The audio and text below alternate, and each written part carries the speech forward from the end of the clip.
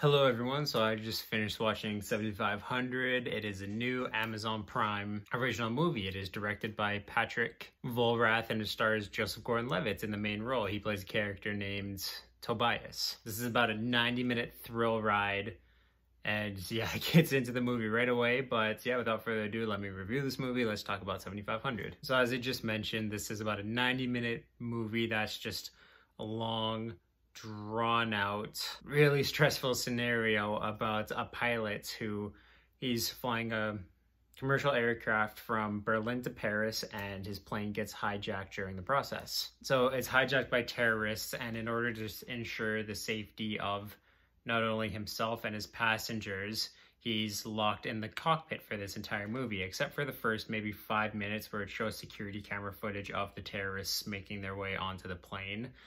The entirety of this movie takes place in the cockpit, and it's Tobias's story. So yeah, he's locked in the cockpits, and of course the terrorists use this in many ways to blackmail him into opening the door so they can get in and crash the plane. There's just a bunch of things that, depending on which side you're looking at it, it just creates a lot of stress and tenseness, because the only part of the plane that Joseph Gordon-Levitt can see is the cockpit, and then the camera directly outside of the cockpit. Like I said, within the first 10 minutes of this movie, it goes down. Everything happens really quickly. As soon as the plane gets to a safe altitude where they can like turn off the seatbelt safety sign, the terrorists rush the cockpit, and like, I'm not going to get into too much spoiler sake, but they rush the cockpit. Joseph Gordon-Levitt is able to close the door and secure himself in there, but unfortunately one of the other terrorists made his way into the cockpit, but he's been knocked out.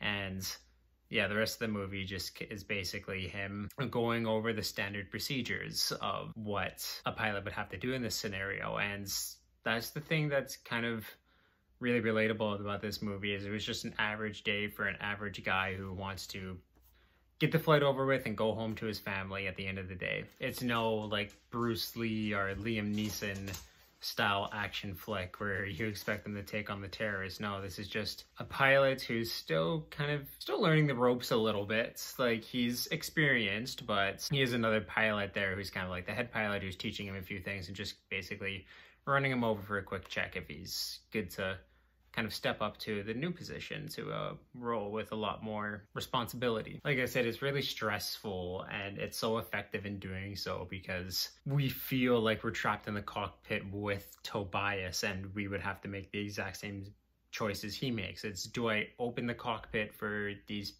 do I open the doors to the cockpit for these terrorists making all these demands? Do I let the passengers die? Do I tell them to fight?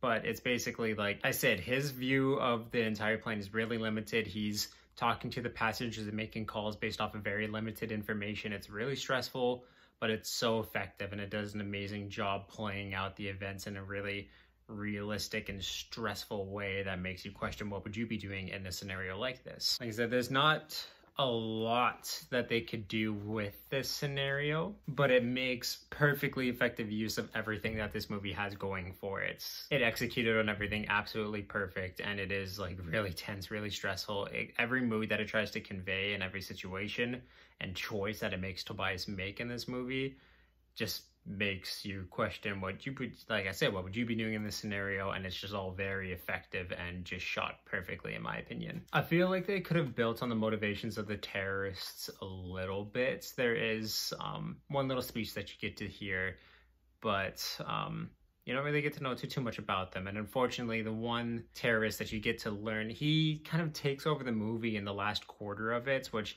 to kind of suck me out a little bit of it, because Joseph Gordon-Levitt takes a side seat for a little bit, and it's all about this one terrorist, and he was so conflicted, and I wish we would have seen that a little more in some of the other characters instead of them just being more tropey.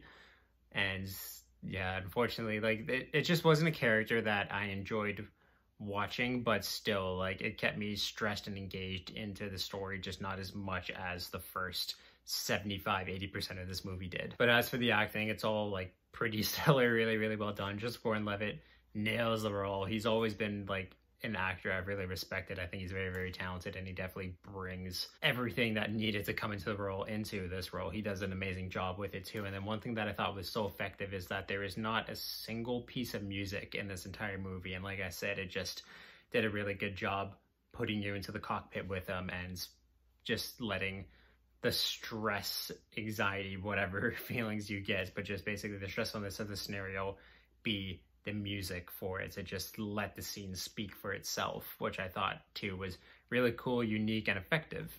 With all this taken together, that's why I'm going to give 7500 a 7 out of 10. It was a very well executed movie, and I do highly recommend it. It's worth the watch. So as always, you can like this video, and you can also check out all of my other movie reviews and any other thing that I do on this channel through my playlist below. But as always, leave a like, comment, subscribe, and yeah, definitely check out this movie on Amazon Prime. Awesome, guys. Have a good one.